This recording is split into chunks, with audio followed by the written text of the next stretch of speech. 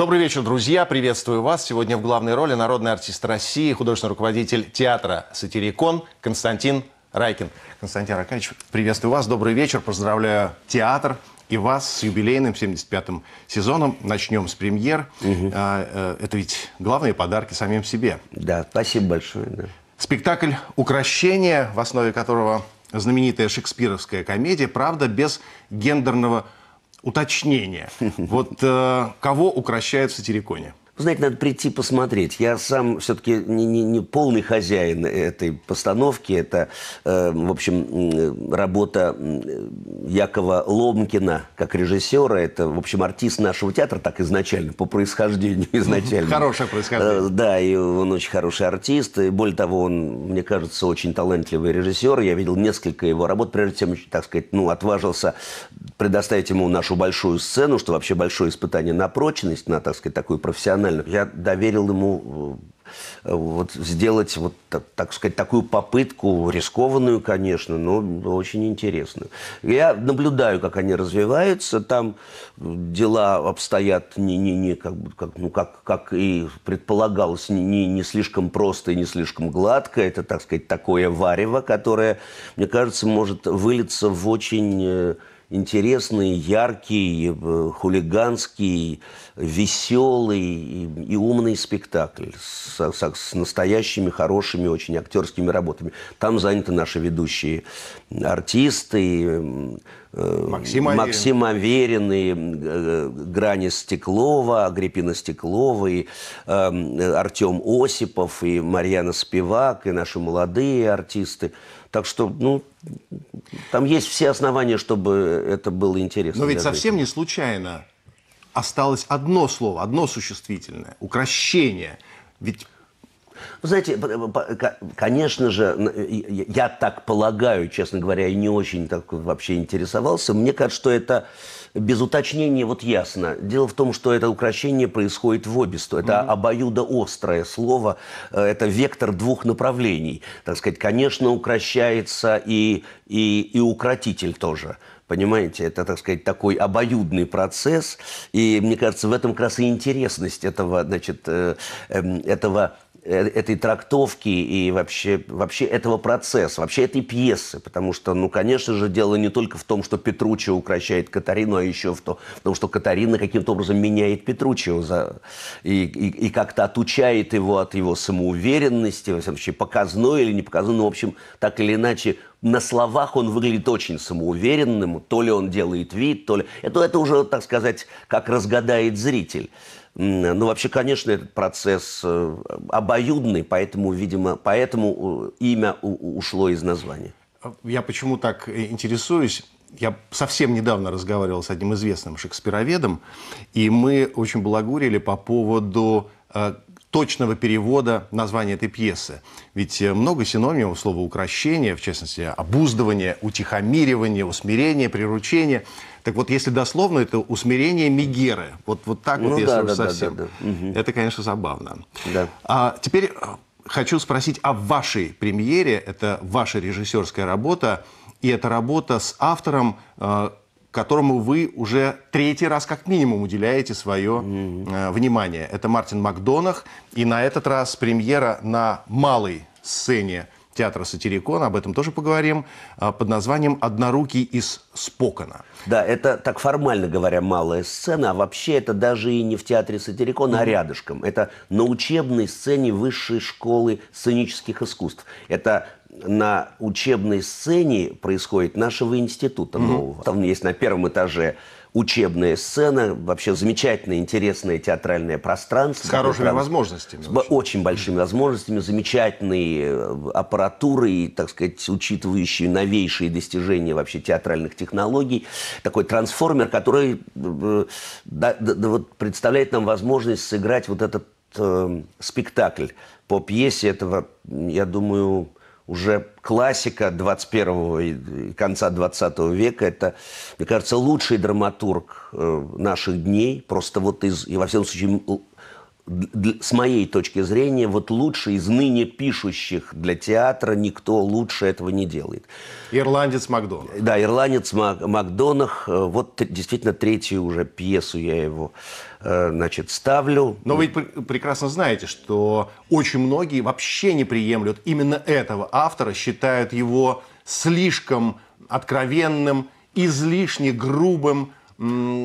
Масса обвинений в такой, как бы... Больше всего обвинений у ирландцев к нему, потому что они на него обижены, что у него есть такие вот, значит, такой цикл Он вообще написал 7 пьес, и такой есть ирландский цикл, такая ирландская трилогия, грандиозный, 3 просто великих пьесы он написал. Первая, вторая, третья. Первая, это была первая пьеса «Красавица из Линейна» или «Королева красоты», как она у нас называлась. Это вообще первая пьеса, с которой он прогремел по всему миру. Да, он жесткий драматург, жесткий, заставляющий зрителя смеяться над тем, над чем смеяться не принято. Вот в чем, так сказать, я думаю, наибольшая сложность. Он болевой драматург, гомерически смешной, причем страшноватый, там странные вещи соединяются в этой драматургии. Причем эта драматургия очень удобная для исполнения, так сказать, театрального, потому что это, как правило, небольшие по количеству персонажей пьесы. Это в основном четверные пьесы. И это модель мира при этом. Это мастерски написанные пьесы с потрясающе написанными диалогами. Это пьесы до такой степени... написанные, как бы сказать, в русле русского театра психологического, при том, что это не житейские пьесы, это обманчивое ощущение, что они, так сказать, такие просто психологические, такие бытовые. Нет, нет, нет, там есть своего рода, особого рода мистика, смещение реальности, они далеко не просты. Но там так прослежена психологическая подоплека, что это пьесы, с моей точки зрения, абсолютно пригодные даже для театрального института, вот для студентов. Вот я специально давал студентам это сделать как самостоятельные работы. И лучшие самостоятельные работы у студенческие были именно на тему Макдонаха, потому что они это чувствуют. Парадоксальный драматург, еще раз говорю, и прежде всего гомерически смешной, и при этом глубоко болевой, не заблуждающийся по поводу вообще человеческой природы. Очень, без сказать, идеализма. Да, без прекраснодушия и при этом очень любящих людей. А значит ли это, Константин Аркадьевич, что после ваших спектаклей «Королева красоты» и «Сиротливый Запад» ключ уже найден к Макдонаху? Нет, или здесь знаете, тоже, как вы любите говорить, басня, проза, стихи, все каждый раз чистого листа, нет, все конечно, заново. Потому что это пьеса, которую, когда я прочел, пьеса написана, вышедшая в Нью-Йорке на Бродвее в 2010 году. Вообще пьеса 2010 года. Когда я ее первый раз прочел, вы знаете, она гомерически смешная. Меня поразило, как можно с этим шутить, но он шутит с этим и заставляет меня смеяться. Более того, я считаю и доказательно могу, так сказать, что называется, доказать, что Макдонах очень в большой степени родом, например, из Достоевского. В его «Сиротливом Западе» есть некая шестая картина, вот финальная большая сцена, так гениально написанная в смысле перевертышей, когда добро оборачивается и добрые намерения оборачиваются злым и ужасом и мерзостью, что я думаю, что под этим подписался, не стыдно было бы подписаться Федору Михайловичу абсолютно просто Макдонах по природе. Парадоксалист. Парадоксалист, конечно. И как вам сказать, и там много, конечно, жестокости и абсурда, и при этом абсолютная жизнь. Удивительные актеры: Дарья Урсуляк, Полина Райкина, Денис Суханов, Георгий Лежава, Григорий Сиэтвинда. Да, эти двое, Гриша Сиэтвинда и Денис Суханов, это, просто ведущие артисты театра, на которых держится просто репертуар. Суханов просто, я не знаю, я столько не сыграл в этом театре, сколько сыграл он, просто... на нем действительно, на него можно и нужно рассчитывать как на, так сказать, уже настоящего просто высокого мастера. То же самое могу сказать про Гришу Сиэтвинда. Там очень, мне кажется, намечается интересная работа у Георгия Лежавы. Просто, мне кажется, такая новый какой-то этап в его вообще освоении профессии. И две девочки, Даша Урсуляк и Полина Райкина, ну, мне кажется, они очень достойны. Это пара в роли Мэрилин. Да. Это две исполнительницы женской роли. Вот. Мне кажется, это вообще хороший состав. Это какие-то, вообще, мне кажется, это новый какой-то этап вообще в их актерском творчестве. Вот. Так смею надеяться. И мне очень интересно, как к этому отнесутся зрители. Я там такую преамбулу говорю перед началом, просто чтобы чуть-чуть их правильно настроить зрителей, потому что тут нужен настрой, потому что это безумно интересно смотреть, потому что там такой острейший сюжет, в этом смысле Макдональд тоже огромный мастер, он знает, как зрителя все время держать с открытым ртом и в напряжении. Но, конечно же, он его шокирует и, так сказать, с ним играет в жесткие игры со зрителем и с помощью этой пьесы тоже. Но в жизни всегда так бывает. Вот видите, я говорю про 75-й юбилейный сезон, и тут же с большой горечью говорю, что буквально месяца не дожила до этого юбилейного сезона. Изумительная женщина, потрясающий человек, очень красивая женщина. Да. Я говорю о Вике Горшенина. Виктории Захаровне. 95 лет. Это человек, который действительно плечом к плечу, душа к душе прошли с Аркадием Исааковичем Райкиным фактически с момента основания театра совершенно в 1939 году. И мы с ней поддерживали, и она с нами поддерживала до последних дней какие-то, ну, в общем, очень добрые сердечные связи. Ее муж, замечательный кинорежиссер Ян Борис Фрид, тоже вот, значит, прожил долгую жизнь. Мы устраивали ему 95-летний юбилей его в Германии, и он мне сказал: Ян Борисович, они оба были вообще очень роскошной парой, красивой, верной друг другу, любящей. Вообще на них было приятно смотреть вот всегда. И он мне в 95 лет, он мне сказал: знаешь, что-то я начал стареть. Сказал мне в 95 лет. И это было очень трогательно. Что-то я начал стареть. Вот Вика тоже была жизнерадостный, веселый, талантливый, радушный, светлый человек. И, конечно, мы всегда будем ее помнить, и нам будет всегда ее как-то не хватать. Ну вот это прежде всего касается молодых, те, кто мечтает свою жизнь связать с театром и уже делает для этого вполне серьезные шаги. На вот такое озорное показательное слово «самурайкины».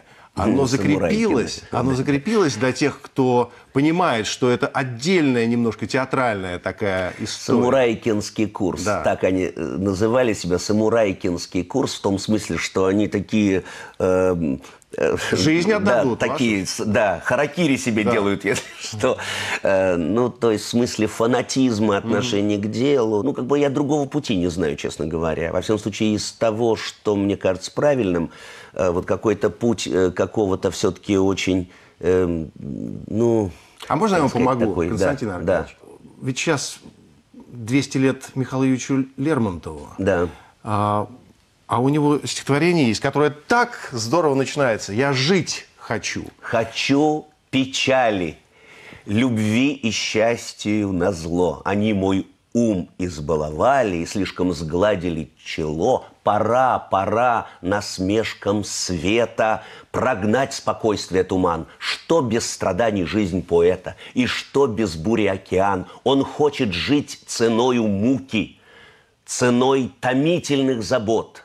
Он покупает небозвуки, он даром славы не берет. Вот это программное просто, мне кажется, для вашей системы координат существования театра «Сатирикон», это программное. А я еще скажу, вы знаете, что я это вот сейчас при открытии 1 сентября, 31 августа, когда у нас начинался новый учебный год, вот сейчас, я это стихотворение... Я не знал. Вот вы не знали, вы попали, потому что я это тоже как некий манифест. А еще у Мандельштама я скажу это начерно, шепотом, потому что еще не пора, покупается потом и опытом безотчетного неба игра. Вот то же самое, про то же самое. Константин Аркадьевич Райкин сегодня в главной роли на телеканале «Культура». Спасибо вам большое. Спасибо. Мы говорили о 75-м юбилейном сезоне знаменитого театра «Сатирикон». Низкий поклон, обязательно увидимся.